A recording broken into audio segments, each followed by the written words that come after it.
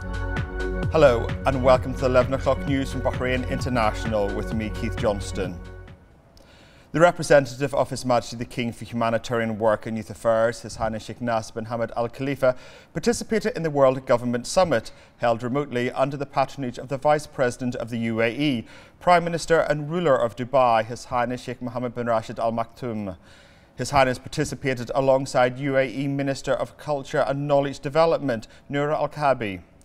The summit attracts world leaders and speakers, an elite of experts and specialists, a number of officials of international organisations and business leaders. His Highness spoke in a session titled The Next Decade with Youth Leadership, where he said that the kingdom, with the directors of His Majesty King Hamad bin Isa Al Khalifa, has given Bahraini youth opportunities and prominent leading positions, which affirms Bahrain's keenness to empower the youth, adding that this was translated by His Royal Highness the Crown Prince and Prime Minister, Prince Salman bin Hamad Al Khalifa, in highlighting the position of the Bahraini youth within Team Bahrain and empowering them in various fields. His Highness Sheikh Nasser said that the world is facing many great challenges posed by the coronavirus pandemic, which is an opportunity to learn how to deal with the future challenges that may occur. He highlighted the greater efforts exerted by young people in various countries in containing the challenges and repercussions imposed by the pandemic.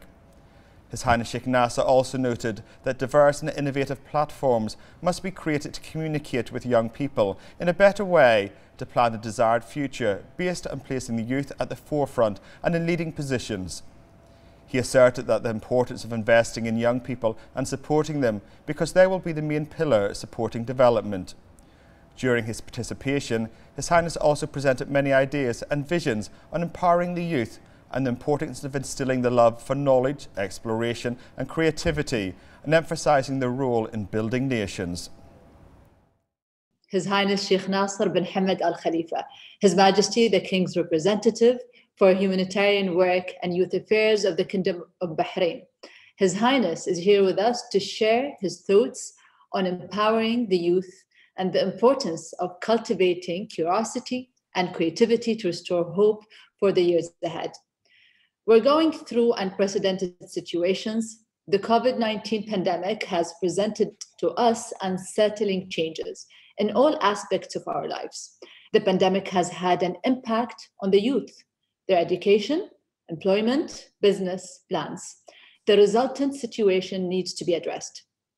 In this context, I would like to engage Your Highness on a few pressing issues related to the youth. We would like to know how you see the role of youth in the current circumstances. And I suppose our focus should be on how to transform the challenges into opportunities. Your Highness, would you like to make some introductory remarks before I ask the questions? أختي نورا, السلام عليكم على الجميع. I would like, first of all, to thank this beautiful organization of the World Government Summit. I hope the outcome of this summit and the ideas that will be presented today will be fruitful. Please allow me as well to thank my brother صاحب السمو الشيخ حمدان بن محمد بن راشد آل مكتوم ولي عهد دبي على إتاحته للفرصة and giving me the privilege to come here as a speaker and to share my thoughts with you all. Thank you. It's certainly wonderful to be here with you virtually, and I'm sure this is going to be an exciting session hearing from you. My first question is, how does this road to recovery and rehabilitation look to Your Highness, particularly for the youth? What are the anticipated changes with regards to the youth in the coming period? Noura, you know, you've touched base a topic that really is sincere to my heart and is actually my day-to-day concern. It's always in the back of my head. It's always ahead of my agenda. So first of all, first thing comes to understand the impact of COVID-19. We really need to understand that it has come at the intersection of one, an international economic correction, where youth were already fearing the unknown. with regards to their livelihood and to a mass global pandemic that restricted movement and separated communities into automated cells, injecting the sense of loneliness and removing the sense of community. 3, an unprecedented internet penetration, which dissipates images of the perfect life, injecting a sense of, let me describe it, inadequacy. So our youths are feeling fear of the future and their chances of survival, fear of the unknown, alone, inadequate, while social media shows the good life. This is the perfect storm.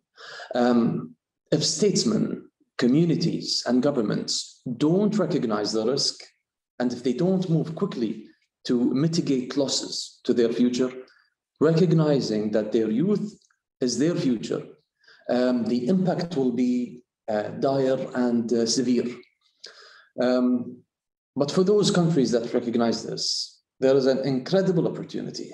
The community that gets this right, in my opinion, will secure an incredibly prosperous future for its people. And I believe that our King, His Majesty King Hamad bin Isa Al Khalifa Allah Tawal Umrah, has gotten this right and had ordered that we double down efforts in adapting and evolving our youth sector, and to do so institutionally. His Majesty ordered that we undertake the following. First of all, observing youth's emotions. His Majesty had taught us that it's not enough for the youth to be safe. He must feel safe as well. So we developed what I call the 5+1 emotional data points that we wish to develop. For the first time, we are actively attempting to track our youth's feeling to see how we can help them in an institutional matter. As you know, perception is everything. We want to know if they feel safe, seen, supported, wanted, trusted, and most importantly, hopeful. That's my 5+1. Environmentally, we want to join, or we want to know if they perceive Bahrain to be an open, competitive, and just environment where they can reach their individual aspirations with minimum interferences. Second topic as well, synthesizing and creating hope. Actively manage the positive narrative. This is our light at the end of the dark tunnel to guide our youth. We are shedding light on opportunities. Open, Noura, you know Bahrain really well, but open any newspaper in Bahrain and see the endless pages of real jobs opportunities waiting for our youth.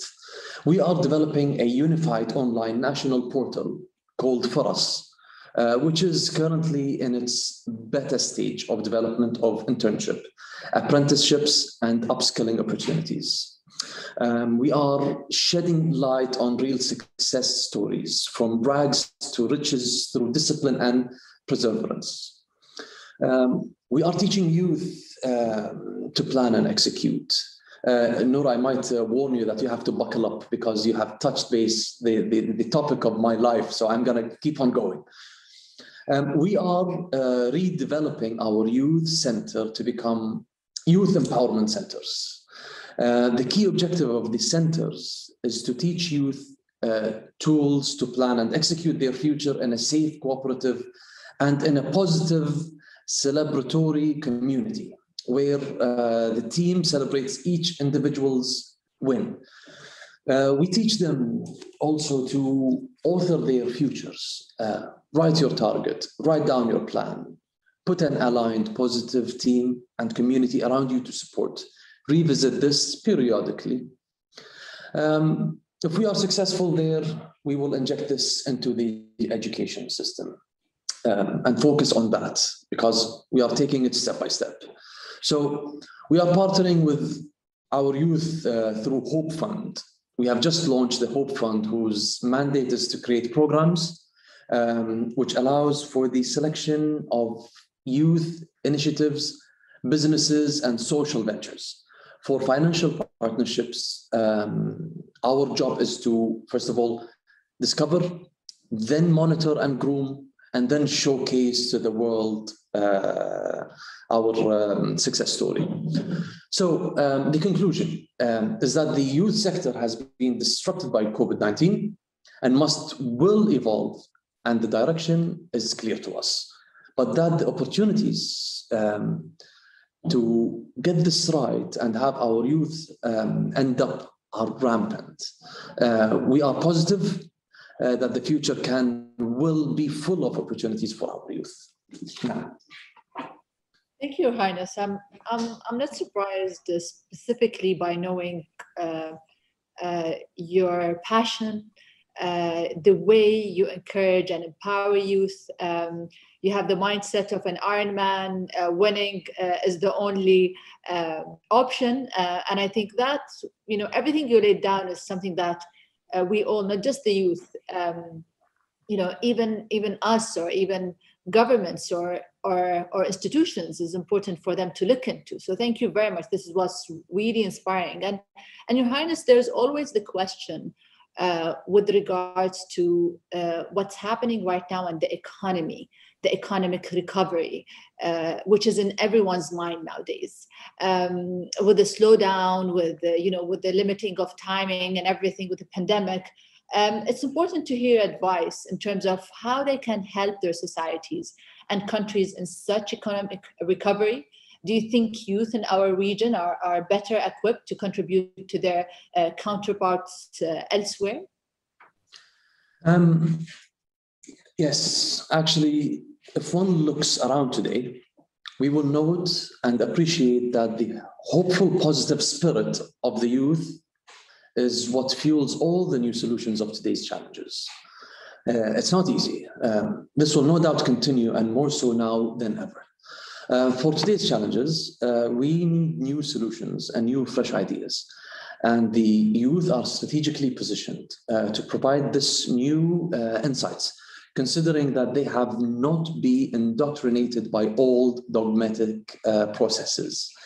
Youths are extremely well placed and ready for original thoughts, which is what we need today and going forward. Therefore, this is essential to now put in systems to listen to youth's ideas and to experiment and execute what works. We have also remember that youths are very vested in current problems because the future is theirs. So they will do what is necessary to protect it and protect their community. This applies in all realms. This applies in this social activity, social activities, and community buildings and integration, in commerce and businesses where they will invigorate the economy. And also, last but not least, in the social science spheres, and reformulating and aligning our social contract together. So it's a huge picture that I'm seeing, and we have to put it all together. But what is key and what is the heart of this question is, let's remember that the future is theirs. So they have to shape it towards the goal they have to achieve. Absolutely, Your Highness. And I think with your continuous government efforts, especially in our region, to empower the youth in all aspects of, as you mentioned, from economy to social life, how do you see the future roadmap for governments in boosting the next generation's role? Because this is always a question right now with regards to what's next, and how can we maximize their skills, capacities, and roles. I think it would be interesting, Your Highness, if you can reflect on the following areas, such as youth participation and decision making, their engagement in social initiatives, entrepreneurship, and so on. And basically, Nora, you mean as well youth empowerment in this sense. So I will stay in between these two brackets, or else I'm gonna go on and on, believe me. So There's no question that the positive effect of youth empowerment is immense and touches on all segments of society. But the key positive effect is original thought, innovation, and freeing energy and resources to build even greater projects for mankind. Let me give you some examples to explain what empowering youth does. Education. We were taught that education is when you physically go to class and sit with your peers for 7 or 8 hours a day in a school classroom in an attempt to be molded, followed by endless hours of homework. Shows you what type of student I was. Youth have now gamified education through apps, games that teach you languages, skills, and giving you points, allowing you to compete. Crowdsourced problem solving, where problems are shared with public community online and resolved. Online education, where you learn at your own pace and based on your own interest. Flexible home learning, which is melting away. The age-based grade system and focusing on your capability. Imagine a 11-year-old kid doing calculus because he can. So, you know, it's incredible. I'm a father of 4 kids, and they surprise me every day. So this is one huge sector. Second sector is the jobs. Now, this is the real deal here, to tell the students, welcome to the real world. So we were told that jobs are where you go for 8 or more hours to perform a particular task with no freedom.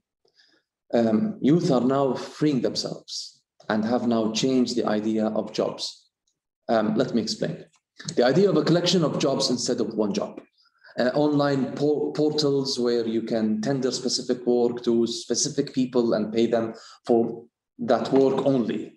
Individuals as subcontractors where each person acts like their own company, like an Uber driver, for instance, with his own car, free to accept many jobs or not. Incentive-based payment schemes where youths now want a part of the risk and part of the reward as well. Employees are no longer being rated by employers only. Now employees are also rating their employers. So as you can see, there is a lot of positive that comes from empowering and freeing youths to reach their aspirations and to solve the community's problems and address their needs. The net positive effect, believe me, is tremendous. Your Highness, your answer perfectly. It was a perfect for our next question with regards to the future of youth and their employment. And I see how you even interact with your kids of in the future who will be winning. I loved the video of after 6 years who's going to be winning and galloping, and I saw this video like 3 times in a row. No, they will lose the bet. I will not surrender. So we wait for the next 6 years and see who wins. But I think this is where it's amazing with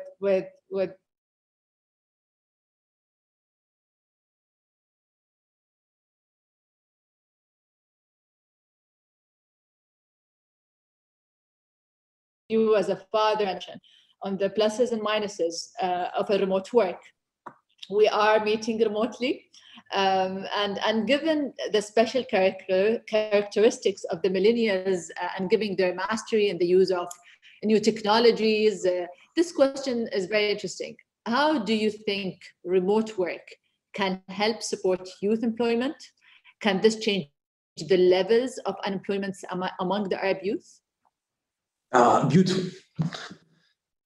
Arab communities. So I don't like to alienate ourselves away from what's so-called, or the perception that people think, because, you know, Arabs today are roaming around Mars, and thanks to you all over there.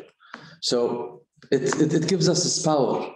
And I'm already having goosebumps right now while talking about our ability to bring back our history. And I'm not a person who talks in the past, but it's very good to remind our people about our history and whom we are.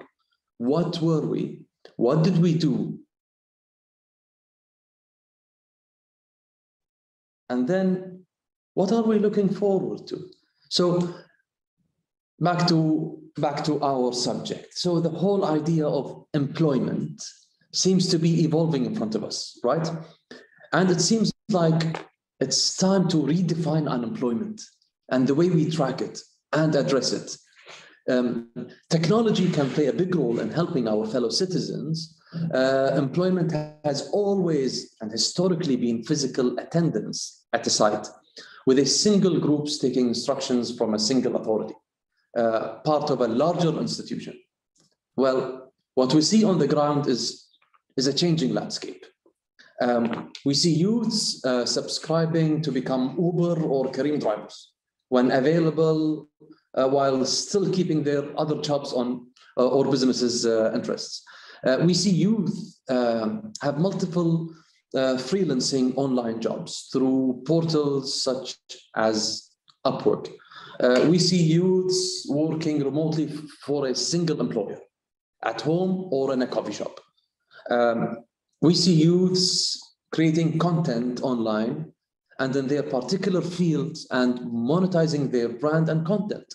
Therefore, we must first revisit the metrics for defining unemployment. So the new definition of unemployment should, and I need you to think with me as well, but this is my opinion. So the new definition of unemployment should encompass those citizens that are temporarily unproductive individuals due to circumstances cannot secure an income through voluntary interactions, regardless if it's a single employer, multiple employers, whether in a country or abroad. These individuals are owed targeted support from our society that fits their needs and prepares them for future success, because we all want to thrive together. Now, you've been asking me questions, Noura. Here's $1 million question. Why do we need to redefine unemployment? I'll give you my answer. Text me yours. So, because the alternative is to stigmatize the many millions of young individuals that are productive and thriving in their own way. These productive individuals should not be recorded as unemployed when they are productive members of society. So remote work and similar innovations will no doubt change the unemployment landscape and provide endless opportunities to our youth. But we as regulators and legislators will need to actively support to provide the right environment for the opportunities to flourish.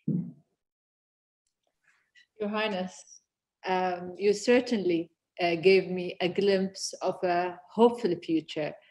I hope for Bahrain, for the people of Bahrain and worldwide. I appreciate your leadership, your wisdom, and your time. Thank you so much for joining us at the World Government Summit. Thank you. The pleasure is all mine. Thank you very much. You keep really pushing hard and bringing the best of the best around. And you really are doing a great job over there. So thanks to you all. I hope I didn't state any of the obvious. I hope I helped just a little bit.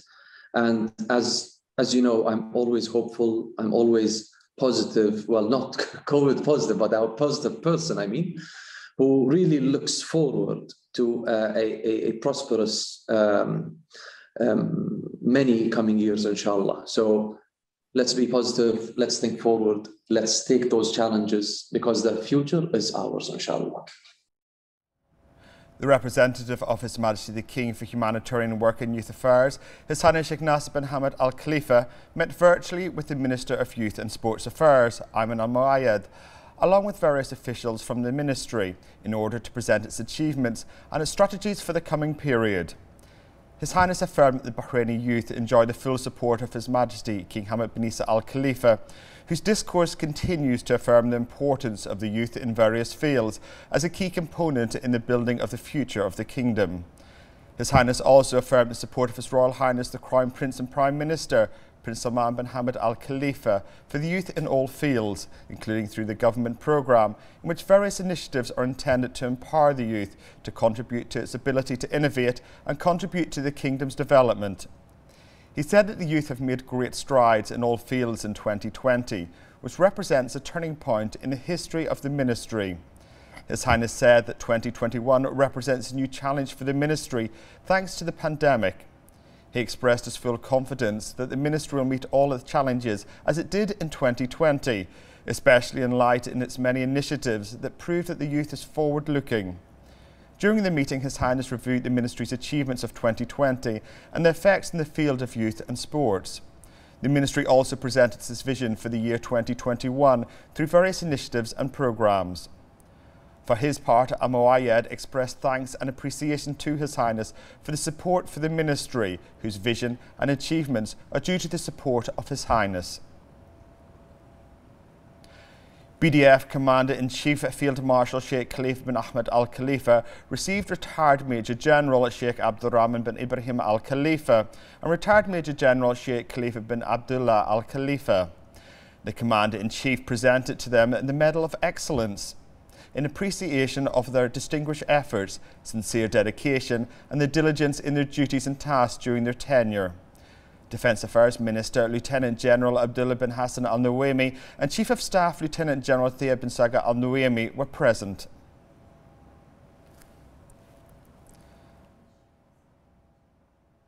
The Minister of Education, Dr. Majid Al Nuaimi, patronised a virtual forum in celebration of the Gulf Day for Giftedness and Creativity in the presence of a number of talented students in various fields, including those with special needs, as well as a number of specialists in the field of excellence and talent in the ministry. Al Nuaimi hailed the support of His Majesty King Hamad bin Isa Al Khalifa and His Royal Highness the Crown Prince and Prime Minister, Prince Salman bin Hamad Al Khalifa, to education and to the ministry. He emphasised the ministry's keenness in implementing the initiatives of the National Project for the Development of Education and Training. On this occasion, Al Nuaimi praised talented students and hailed the national efforts to discover and nurture talent and creativity in the kingdom. The Minister of Works, Municipalities and Urban Planning, Isam Khalaf, said that the ministry has taken a number of steps to achieve sustainability and food security in the kingdom in line with the royal directives. He affirmed that food security is high on the government's agenda thanks to the directives of His Majesty the King and his keen interest in this important area. He said that the Minister of Agriculture and Marine Resources is looking at the best possible methods to ensure food security, with a special focus on prawns, as they represent a key source of food. The Minister also affirmed the importance of regulating the process of fishing to protect the sustainability of the marine resources.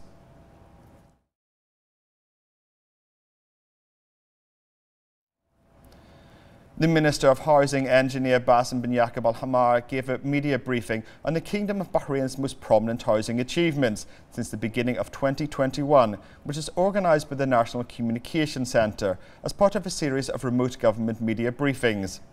Al Hamar affirmed the continuation of efforts to come up with innovative housing solutions to provide social housing through plans, initiatives and programmes that achieve the royal order to build 40,000 housing units and the directives of His Royal Highness the Crown Prince and Prime Minister to distribute 5,000 housing units. He also affirmed that the ministry's framework is to adhere to the government's plan in this regard.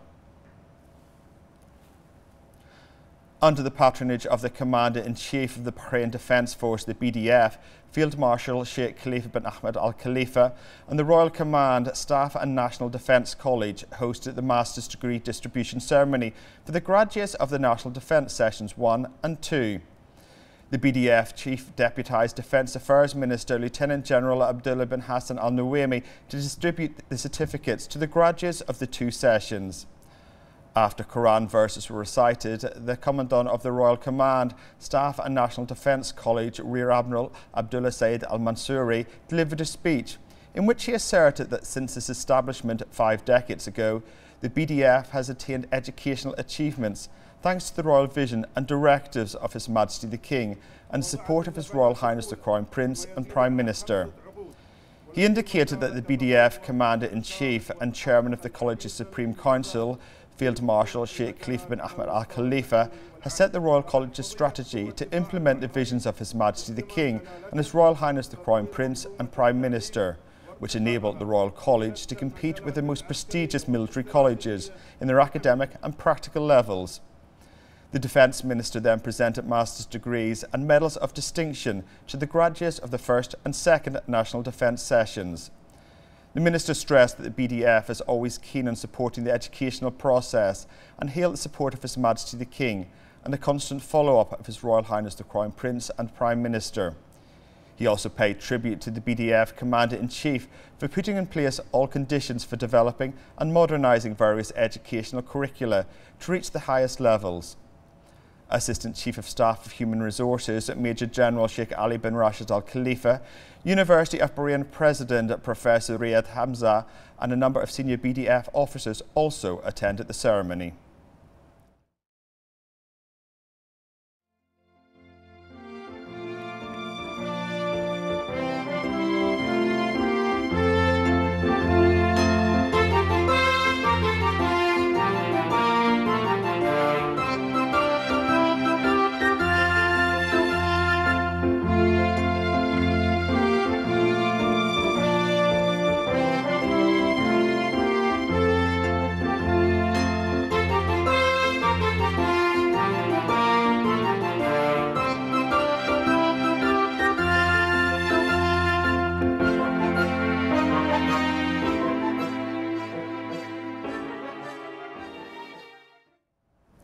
The Minister of Foreign Affairs confirmed today that it has sent a note of protest to the Qatari Minister of Foreign Affairs.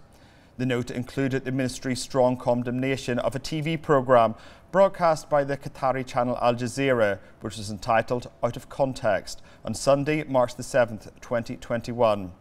The film contained false information and allegations put forward by hard instigators, which Qatar, Gulf and Arab countries all know receive their orders from foreign parties with ill intentions towards the Kingdom and GCC countries. The Ministry of Foreign Affairs considered this film to be inconsistent with the principles of the Al-Ula Declaration. The Ministry also expressed Bahrain and its esteemed people's dissatisfaction with the maltreatment the Bahraini fishermen received from the Qatari Coast Guards, which contradicts the human rights principles stipulated in international covenants, charters and laws, and threatens the livelihood of Bahraini fishermen. The Ministry of Foreign Affairs stressed that it considers these actions taken by Qatar towards Bahrain as unacceptable, as they contradict the principles of good neighbourliness and contradict the principles, provisions and obligations of the Al-Ula Declaration, which must be implemented by all countries that have signed it.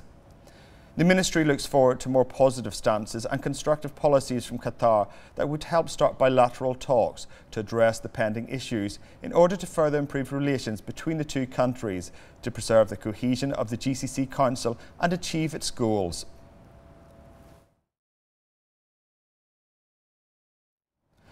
The Crown Prince's International Scholarship Programme, the CPISP, has begun accepting applications for its 2022 scholarship programme.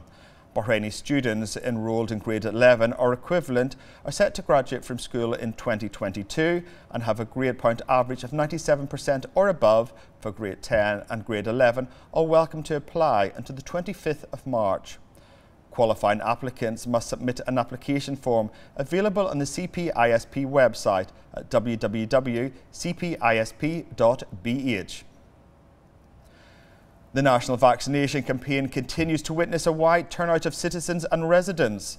The Ministry of Health announced that 310,644 individuals had taken the first dose of the vaccine, while 203,915 had taken the second.